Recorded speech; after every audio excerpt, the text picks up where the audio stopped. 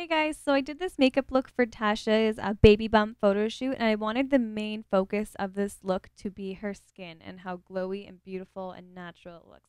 So I started off with Stila's Stay All Day Illuminating Beauty Balm, and I mixed that with a little bit of Laura Mercier's Foundation Primer, which is more of like a bronzy one, and just to give her skin a really nice glow. And this is also going to fill in pores and fine lines and just help the foundation stay on and not move around. So I put on top of that the Double Wear Estee Lauder foundation because it's a really full coverage, but it also let the illuminating beauty balm shine through still.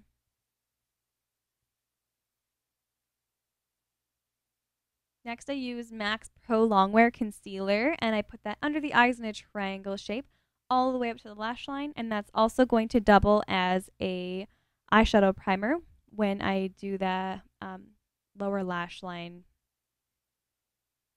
And I'm also doing this in her T-zone. I'm highlighting the chin area and then along her jawline as well.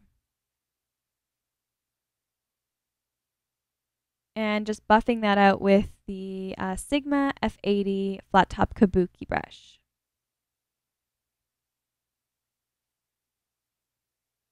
After I buffed it out, I set her highlighted areas with Set and Illuminate Baked Trio by Stila. And this is kind of breaking the rules of photography, but it's just such a beautiful, it really sets the concealer really nicely and then gives her that glow. And then I went in with Smashbox Bronze Light, and this is just more of like a chill bronzing color for contouring. It just makes it look really natural, nothing crazy, but it still defines the cheeks. It's more for like light to medium skin tones. So I also took this around the nose to kind of define it, and then along her forehead and anywhere that the sun would naturally hit the face to make her look a little bit more bronzy.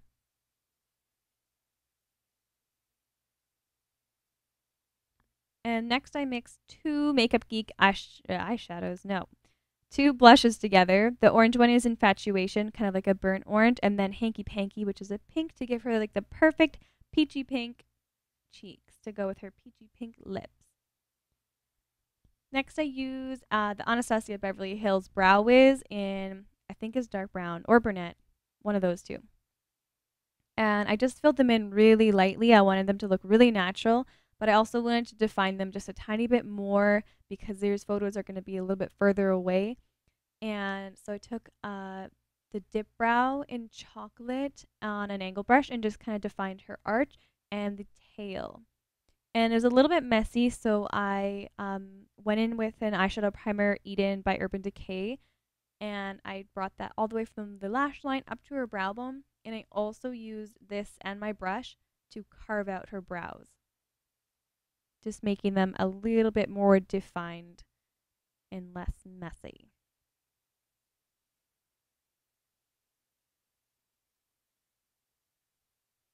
Next, with my Naked Urban Decay Naked Basics palette, I'm using the color Foxy and putting that all over the lid with a fluffy brush. And I don't normally do this, but with a really super light eyeshadow, I just wanted to put a base there to make it easier to blend out this color, which is Naked 2, into the crease. Now I'm taking Foxy on or not Foxy, sorry, Faint on my pencil brush and just making a small V on the outer corner and blending that up into Naked 2 and going back and forth between my fluffy brush and my pencil brush just to really blend that out. Next on my flat brush here, I'm using not Venice, Venus, and I'm putting that all the way from the inner corner to the middle of the lid and up to the crease. And then using Stila's smudge stick pencil, and this is a dark brown, really nice for like a really natural looking eyeliner, I guess. And it is waterproof, so once you get it on there and all smudged out, it does not move. So I'm using an angle brush to kind of just make the edges not look so harsh. And I'm also taking that on the lower lash line from the outer part of her lower lash line all the way to the inner corner. Well, not all the way, but 3/4, and just making sure it's really nice and tapered by the time you get to that 3/4 point.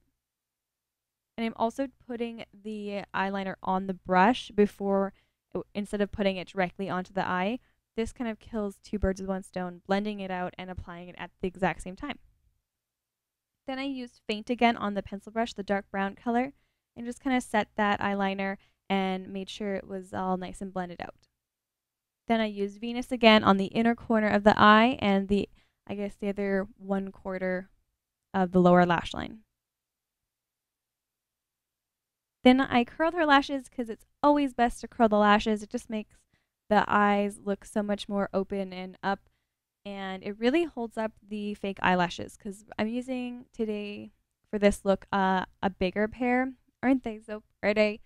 And these ones are called Winging by Velour Lashes. They're the doll me ups with wings. They're so pretty. Oh my god. They're more for like a night out look, but they looked really good with this, I guess, natural look. We wanted her eyes to look doughy. And I usually put mascara on before I put the lashes on, but I forgot. So I just kind of put a tiny bit on the upper and then on her lower lash line as well. For the lips, I used Natural by Ben Nye, and I outlined her lips and filled them in. And I didn't really overdraw them. I was just kind of making them look a little more pouty and just correcting the lip shape. And for the lipstick, I mixed a few colors together from my lip palette. I mixed like a peachy pink and more of a brighter pink and then a brown color just for the perfect pinky nude.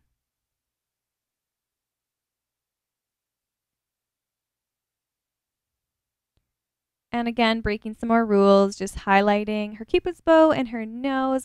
And this is with MAC Soft and Gentle and really getting those cheekbones super highlighted. And I also went down the middle of the face. So once you're done all of that, you are good to go for a glowy, beautiful baby bump photo shoot. Thanks so much, Tasha, for letting me use your face for this tutorial.